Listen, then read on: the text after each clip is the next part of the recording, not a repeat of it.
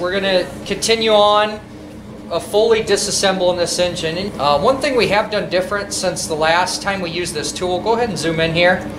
I think most of y'all saw this on Tyler's motor where I took and, let's do that. That's perfect right there. Hold it. Got it. On Tyler's motor, when we were disassembling this camshaft plate, we took and had to put a big wrench on this, a 3/4 inch drive, so we could use it to release some tension, put a pin. Well, looking at one of Harley's tools right out of the catalog, we just went ahead and welded this bar on here, and check out how much easier this is. I'll go ahead and move it, and then you'll see here. You ready there, Brent? Yep. What I'm doing is just getting this up and out of the way, and I'm going to come through here, and I'm going to rest that lightly. Now can you see where all the tension is off the chain? Mm-hmm. Per the manual, another thing we need to do is we need to take out these torque screws so that we can take off this plate, and you'll see how we can actually remove these. So I'm going to go ahead and do that now.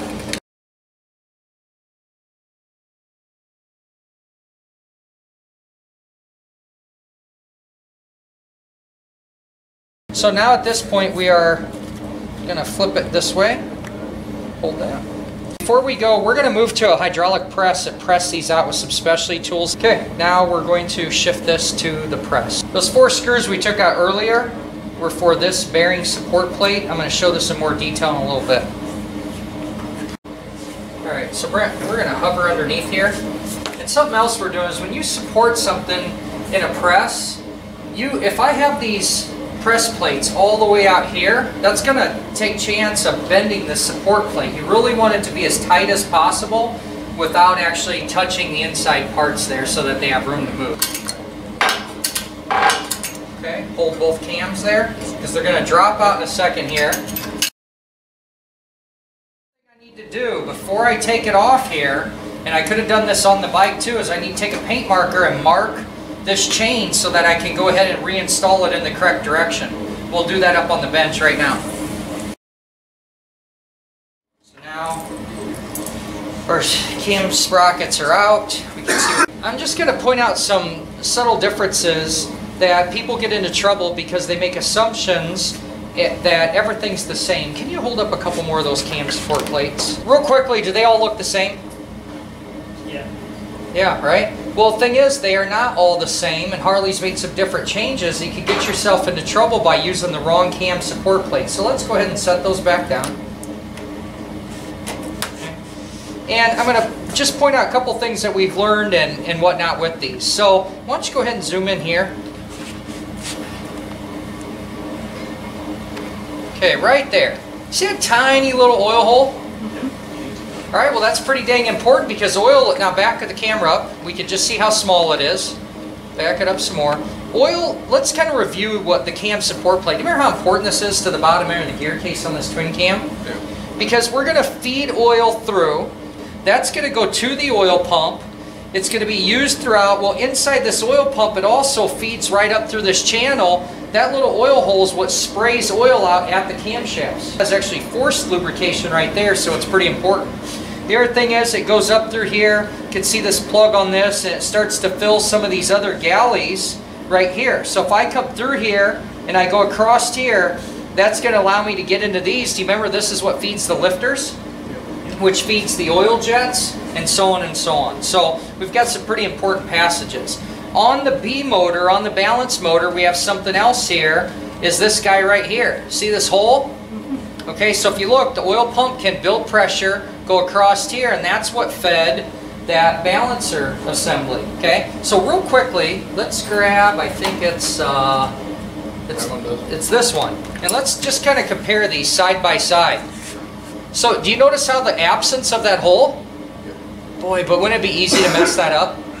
I'm putting this into this video is I had a shop that just did an engine overhaul, and I think the customer had brought in a cam support plate off of eBay, is what the story was, and thought, oh yeah, I got a twin cam support plate. They put the motor together and it kept not building oil pressure.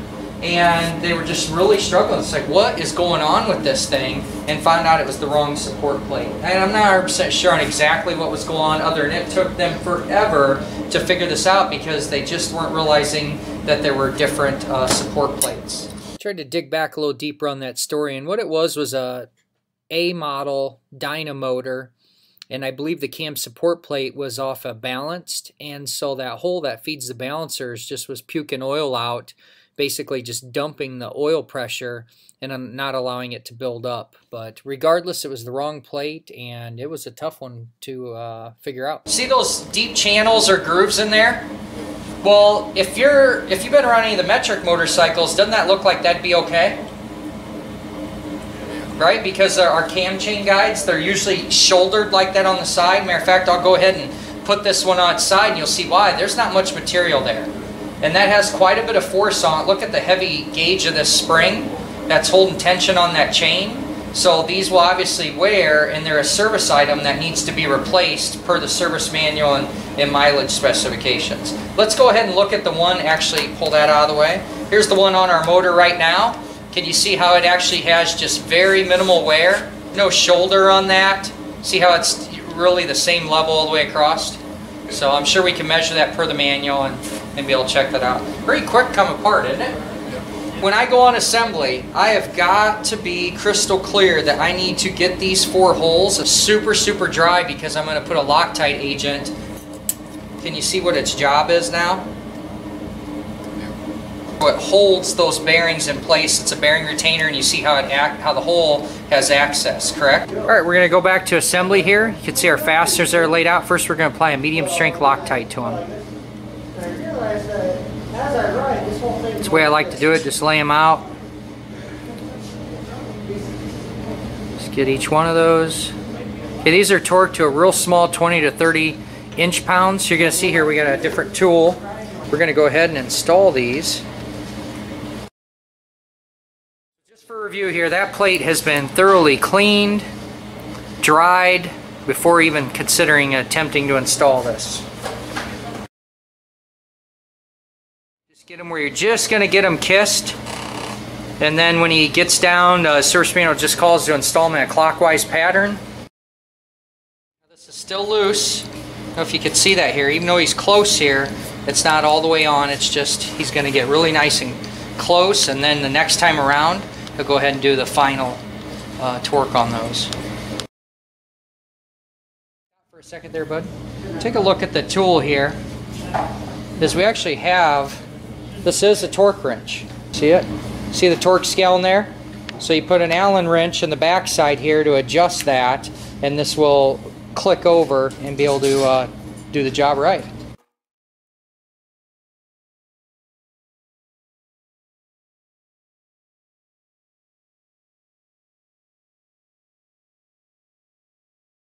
What you want to do with the tools, make sure that you aren't bent at an angle like this, because you'll slip out. So you want to be really good and straight, which is right there. Go ahead.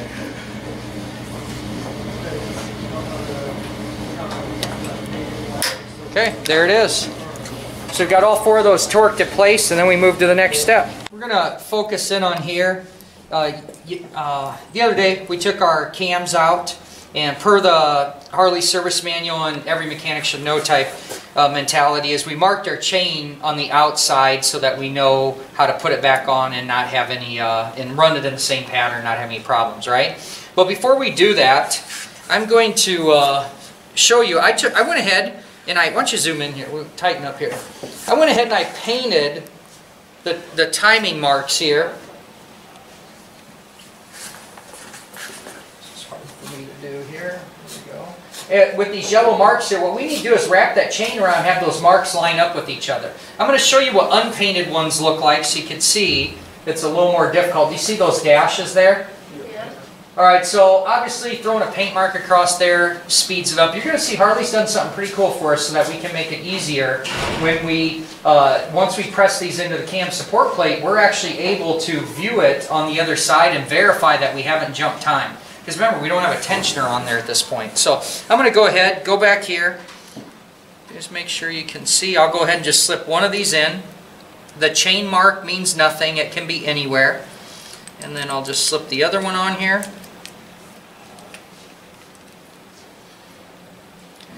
And you can see here that I'm not lined up, correct? You see how I'm off a tooth? Yep. Oops, well, maybe not. I'm going to take and I'll make it where it's feeling like it's way out of whack. Okay, that would be out of line. Okay, so if I see how no matter what I do, if I rotate these around, I can't get the marks to line up. Right now, would you say that they're facing down? Yep. Yep. Okay, so let me try and readjust those. Did you notice that when you were off, it's significantly off? Yep. It's not like you're going, oh wow, I'm just a little bit. Even this chain is so short that even when it stretches, it isn't like it puts it a mile out there. I've never seen this. It's not that it couldn't exist if you had a really high mileage engine, but if you take a look at this, I mean, you are going to be out in left field when you're off, so you don't have to worry about it too much. Now, what I want you to do is go ahead and rock it back and forth, okay, and then rock it the other way. Okay, now try and center it up. Okay, so you feel really good about that timing? Mm-hmm. Okay. All right, so what we need to do from there, so Leah's going to help me here. Why don't we focus over here on the press? I'll try and get out of the way for you like that. I want to show you the tool that we were using yesterday. And this is a specialty twin cam tool by Jim's. Harley makes, there's numerous vendors on here. But you see this cutout right here? Okay, that's pretty important because what that's going to do is make a relief for this. Can you see that? So I'm basically just going to set this up in here. These raised portions are going to fit inside the cam support plate here nice and perfect. Okay, so I'll set that back on here. And you notice how it's kind of free? Yep. Okay, well one thing that could get me into trouble, I'm gonna turn this around and show you. If this pin that we use to hold the tensioner, if I had this block sitting on here and then started to use the press, do you think I'd be having a problem? Oh yeah. Okay, so everything is about making sure it's nice and free and that we're not having any problems here. Okay, we didn't put new bearings in. Once again, this video, this was all about how to take it apart and how to put it together. It wasn't about all the replacement of everything. So I've got this nice and free so that I know as I'm pressing down on this, I'm not going to bend the plate or the tool or anything else.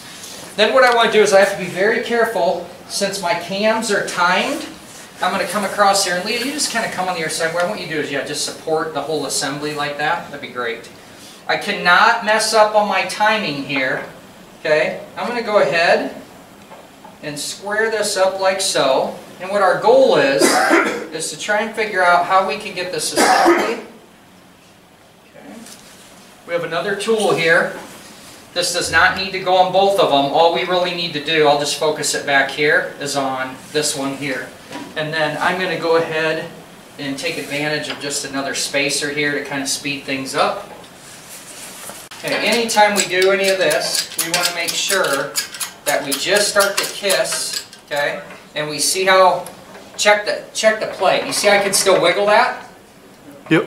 But I have tension here. It's not like I don't have a little pressure on here, okay? This is my chance to go, hey, does my chain, make sure it's hasn't slipped.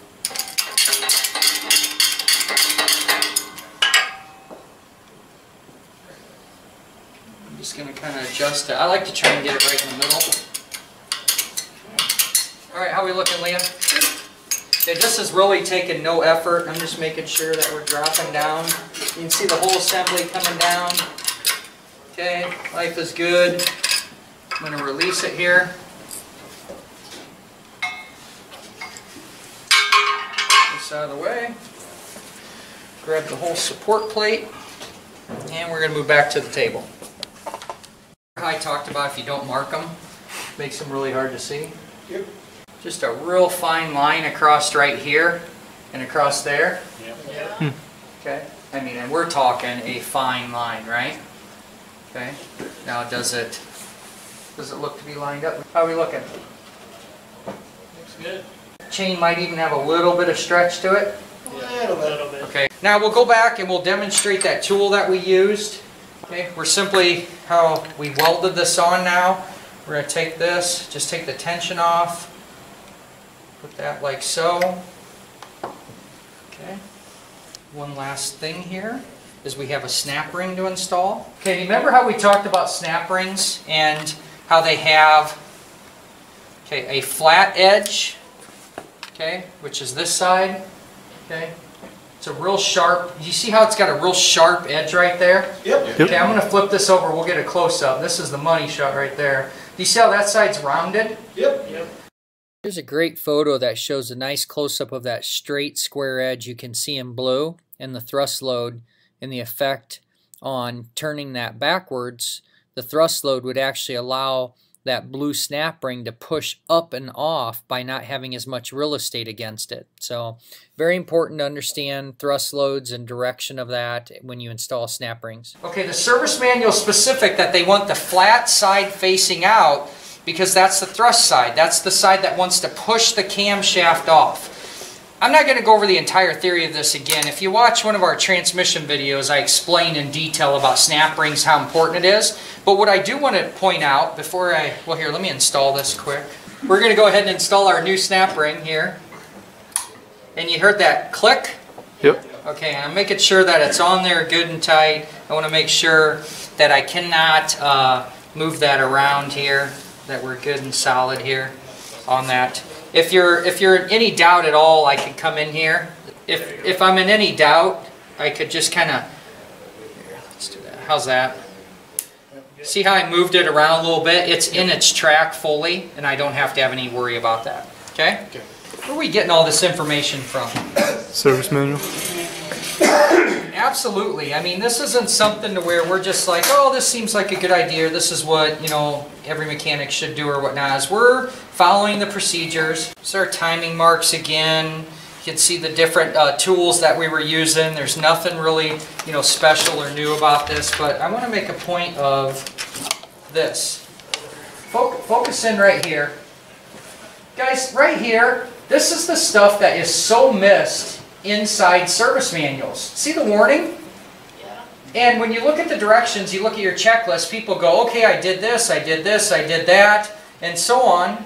And then they miss this stuff. And notice that the warning is before the procedure, okay? Saying safety glasses here, removing or installing. You don't want to have it fly off and hit you and create an eye injury. But then look at this one.